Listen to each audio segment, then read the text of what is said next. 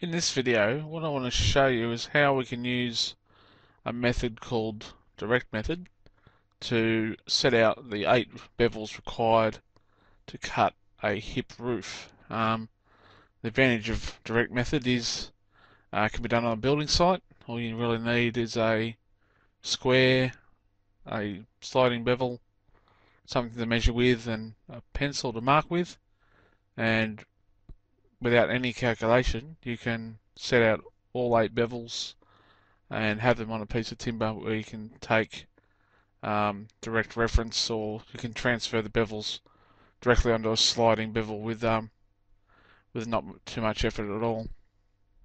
So all you need is a piece of timber. The piece I've used here is about 500mm long. It doesn't need to be that long. Probably 400mm will be fine. This is 90 by 45.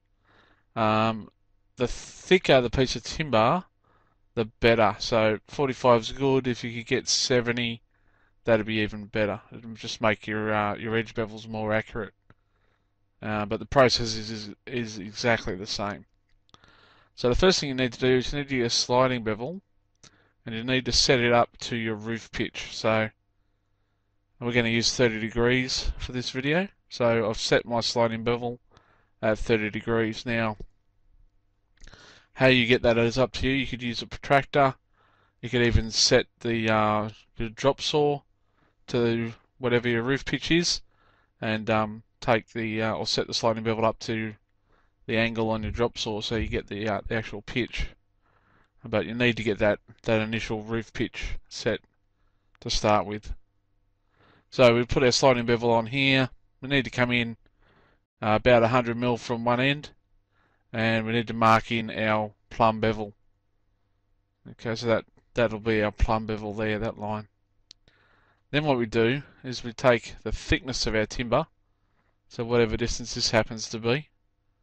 In this case it's 45mm, but whatever yours is. And we transfer that on so it's at 90 degrees, or it's parallel to our plumb bevel. And we're not worried about the whole line, we only want to know where it meets this top edge here. And from that top edge, what we're going to do is just going to square a line across the timber back to this point here,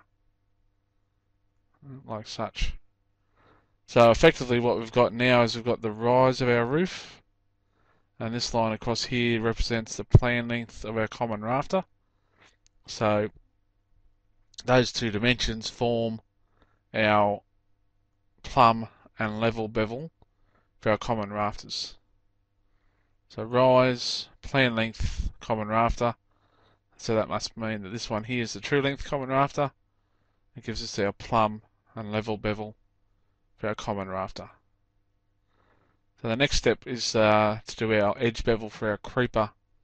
So what we need to do is grab the square again and square a line across from where the level bevel was, from that point, square across the timber. So that effectively gives us our plan length of plan length on this side, and on this side we've got the true length of our common rafter. And let's join those 2 points up. That'll give us edge bevel creeper on this corner and edge bevel purlin down on this corner. Okay, so now we need to do our edge bevel for our hip. Sorry, our plumb and level bevel for our hip. So what we need to do, we need to extend this line straight down the face of our piece of timber, like such. And then we're going to get the length of this line, and we're going to draw it in here so that where the line ends, it lands exactly onto the line we've extended out here, like such. So what we've got now is we've got our rise still. Got this line here, which is now our plan length of our hip, and this will represent the true length of our hip. So that means the two bevels that we've just formed are the plumb and the level bevel for the hip. So now we need to grab our sliding bevel again. We need to actually pick up this bevel, transfer this bevel here onto the sliding bevel, like such.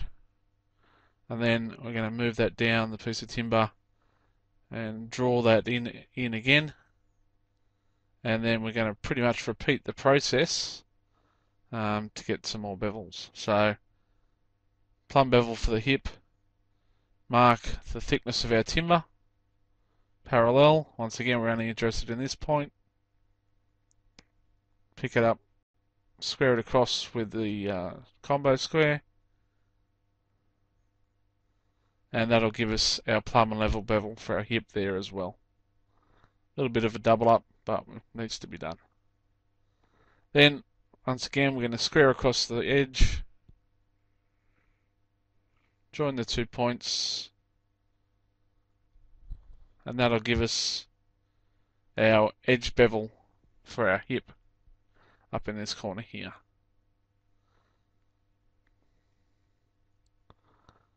So then we need to do our purlin bevel.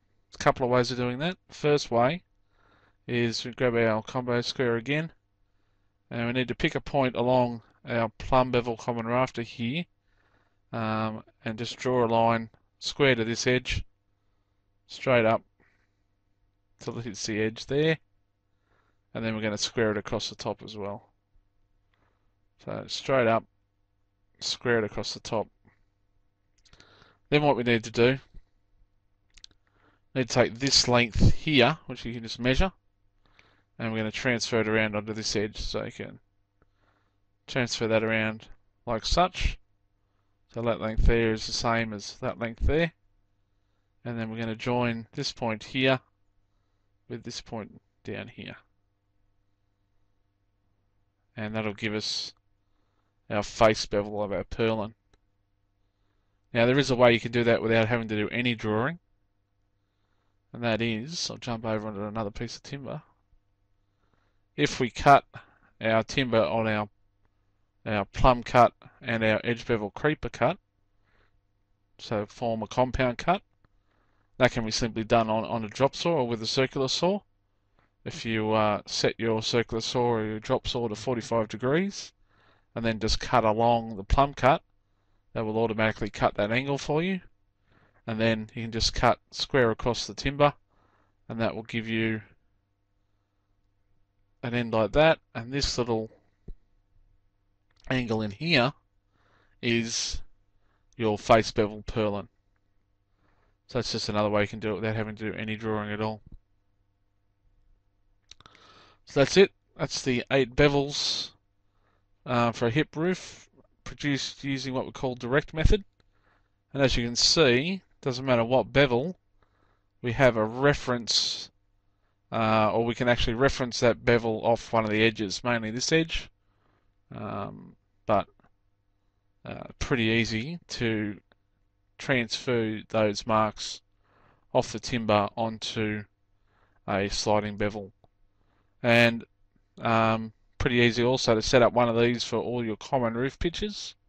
So you have it in the truck or in the toolbox, and just pull out the one you need for the roof that you're cutting, and away you go. So that's it, the 8 bevels for a hip roof using what we call direct method.